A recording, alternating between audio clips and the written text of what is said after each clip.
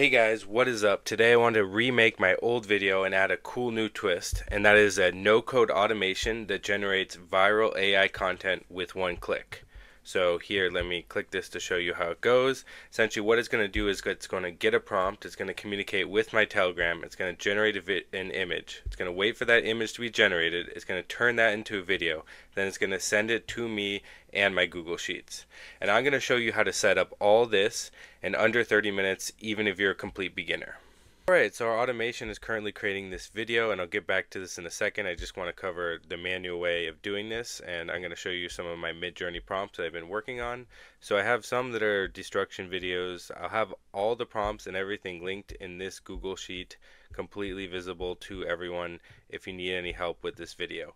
But essentially, this is the prompt that I used to create this boulder above a Ferrari, and we animated that into a pretty interesting clip. We also have some natural disaster videos. Here was an avalanche. Essentially what we did is we went on to Midjourney, we typed in these prompts, we went over here to settings, make sure it's 9 by 16, which is the display size, and then we click on it here. All we have to do is upscale this, and then once we upscale these results, we get the higher resolution ones, and we were working off of those. And you can see I was just testing a bunch of stuff. We have these scary monsters. I put this on my YouTube shorts, got some views, and then we're kind of back to the miniature workers and some of the tests, more upscales with that, but you get the point. Basically playing around with this. Also, you can just go to explore to get some inspiration, playing around with some of these, creating these images. And once we have these images, we go to klingai.com. We go to the AI video Kling 1.6 frame editor. We upload our picture, we do a quick description of the prompt, and we generate these videos. And you can see here's the miniature workers, another one of the miniature workers, another one. These are probably the most consistent, easy to make. We have the scary person that did pretty well when I posted it once. Scroll down, here's our avalanche, and you can see the beginning part. I did do a 10-second generation on this. Normally I recommend doing 5 seconds. And we could scroll down even more, see some of these other creations. Here's the rock hitting the car. This is actually one of my favorite, I guess, destruction videos or whatever that I made. And we could download that. Okay, so I actually noticed that Kling added an AI sound ability, but it costs credit. So I'm going to show you this other cool tool that I discovered. It's this website, link in the description. All you do is upload your AI video or any video that you want that doesn't have audio, and give it a few minutes, and then it creates multiple audio tracks for that video. So I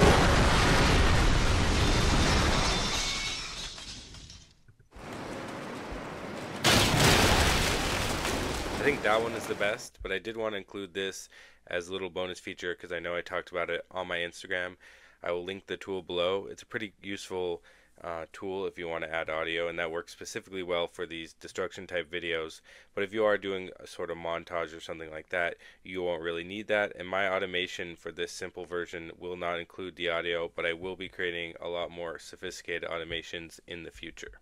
Alright, cool. Now let's get to the automation. This is going to allow you to generate a lot faster, and the first step we're going to do is on ChatGPT.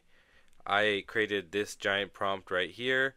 I'm going to link it in that sheet, link in the description. You can just copy it, and you can edit the parts that are in bold, essentially to make into whatever theme you want. But we're going to want this in a spreadsheet file, and you'll see why in a second. But here is the output that it gave us. So it gives us the status, and we have it set as to do, the image prompt, Instagram caption, just something I added, and then the video prompt. We're then going to download that, copy and paste it, whatever you want, into Google Sheets, and here you're going to see your Google Sheet. So I've been running this a little bit, so I've ran these two versions right now. This one was generated when I was clicking the button in the test video. Essentially, each one is going to have a prompt similar to the ones that we were using on Midjourney, and it's also going to have a video prompt, which is a little more simplified version of it. You could use the same prompt if you want, but for in this tutorial, I'm going to have both of those. And this is what your document should look like, although these will be tabbed to the to-do, meaning that they haven't been generated, and the ones that have, they should have their links right here. So now we have everything set up with our Google document, and essentially if we just click that 50 times or do it at a loop of 50 times, it would generate every single one of these videos. and then output them here or to the Telegram. So that's the setup. Now let's go into N8N. And we're back on N8N. So the first step that you're going to have when you make an account and do your first automation is a click to test the workflow, or you can click this on the bottom here. So you're going to want to keep that. You can trigger it with other stuff, but to make this tutorial simple, we're going to keep it like that. And then you're going to have a little plus button over here, right there. And what you're going to want to do is search Google Sheets, and then you're going to do the Get Row version of that. I'm going to open up the one that I already have here. And you're gonna first authenticate and connect your Google account to make sure it has access to the sheet. Then when you do that, you're gonna make sure that the operation that you clicked before is the get row operation. So make sure you did the Google Sheets get row operation. You're gonna find the document. Mine's called N8N test. You're gonna find the sheet. My first sheet is called sheet 1. That's where everything is. And then columns. You're gonna want to make sure the top columns are set up in the same way that they are here. But in these columns, you're gonna want video status. You're going to want to do a filter, and now on the filter you're going to click video status, and you're going to do value to do. So what this is going to do is it's going to get the first one that's to do, which should be your first row, but this will help you when you repeat the cycle. And then on the bottom there's going to be a few more settings, and you're going to have to open it up and do the combine filters and make sure that it only returns the first matching row, and that's important because we only want to do one at a time. So once you have this set up, once you have all of that set up, it should work. You can test the automation, and once you test the automation, okay, I just want to insert this note right here that's very important. If you don't see the input variables on the left side, you need to make sure to run the automation and actually test the automation. And once it actually runs the first time, it will create these variables. But if you have not run them, this will not show, and I am not showing running it. So make sure at the end of every step that you run the automation and make sure that it works. It will, I'll show you kind of the results by opening up the Telegram one here. It will show you all the variables that you could play with, and now have the prompt, the caption, the video prompt, all of that, which will be necessary for the next step. So this next step, I connected my Telegram account so I could send it to my phone so I can easily post it. This is not required, so I'm not going to go in depth on this. You can completely skip the Telegram step if you want, but I'm going to open it and show you how that works. Basically, you have to make a Telegram bot, so you message the bot father, set up the Telegram. You're going to chat with the Telegram bot that you created on your account, and then once you do that, you can access the chat ID. I'll have a little description below on how to do that. I essentially just asked ChatGPT for a tutorial, and it did it. And then over here, text, all you're going to want to do is drag over the prompt to this box right here, and then this just sends the prompt that was being used to the Telegram. That's not even necessary, but if you have your Telegram set up, you can easily send the video at the end, so that's the cool part. Alright, and now we got to the fun steps, generating the image. So precursor to this, you're going to need to make a pyapi.ai account, and that's going to route all of your requests through this to create the generations and stuff like that for both the image and video. So you're just going to create an account here. You're probably going to want to load it up with at least $5 worth of credits. You're going to want to go to the API keys. You're going to want to generate a new one, and then once you have that, you're going to want to copy that. And I have mine hidden here for obvious reasons. But the next step is you're going to hit plus. You're going to do HTTP request, and then you're going to get one of these modules, and I'll show you what the settings are here. You're going to want the method to be posts because you're going to be sending it to them. You're going to want the URL to be this URL, and that's going to be the same one here from the documentation, api.pyapi.ai/API/v1/task, and that's what we're going to use for pretty much everything.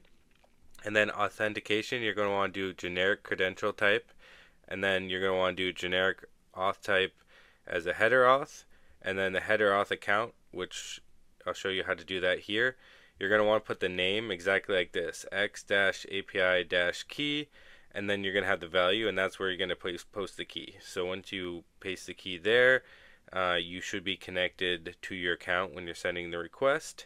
And then you're going to want to turn on the send body, and then you're going to send the content type as a JSON, and then you're going to send this prompt right here, or this JSON code right here, and it's pretty easy. Almost all of it will be created for you. So what we're going to do for this, we're going to be creating the image on Flux. So we're going to click the Flux tab, and then we're going to click Run API, and this will show us the documentation. And essentially here, we're just going to copy and paste this. So this is just an example, and just has all the variables and whatnot that we're sending to the server. Then we're going to go back.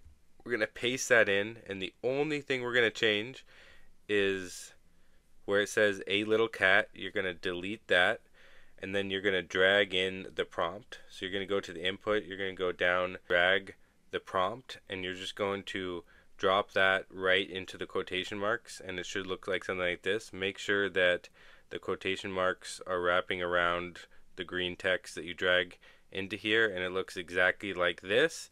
And then for the width, you're going to want to change that to 576, and then height is 1024, and that's going to be if you want to create them in the Reel format, Instagram Reel format. So once you have this, this step should be completely done, and when it runs this, it's going to generate the file, and then you're just going to have to get the file, and that's the next step. So the next step, we're going to add a wait 1 minute, just so it has enough time to generate. This is not exact, but this is a way to stall out, because if we request it before it's created it, we're going to have an issue.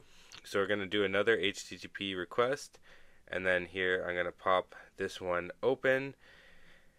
And then this one, the only difference is we're going to do the method as a get. We're going to do the same exact URL / and then we're going to drag in the task ID and where we're going to get that. Okay, so how we're going to get that is we're just going to go to the previous automations, and we're going to drag that task ID, and then make sure it just dragged right after the / here that you're going to put if it doesn't already have it, and then make sure it looks identical to this, and it's going to find that task. And then for all these options, you could turn them off, and then for the header auth, you have to do it the same as before. Make sure to it'll let you just select it here, but if not, just put the same information as you did with the past one, and that should get the file, and then we can use that file in the next step.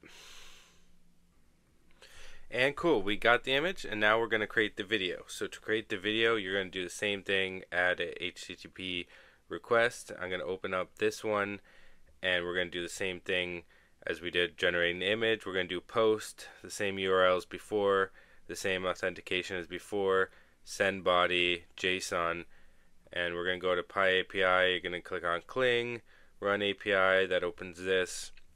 And here's the example. We're going to want to copy this example, and we're going to make a few modifications to it. So we're going to copy it also in the document in the description. We're going to paste that here. So what we're going to want to do, same thing as before, we're going to want to take the prompt, delete what it has for the prompt, and this time we're going to want to drag the video prompt variable from over here.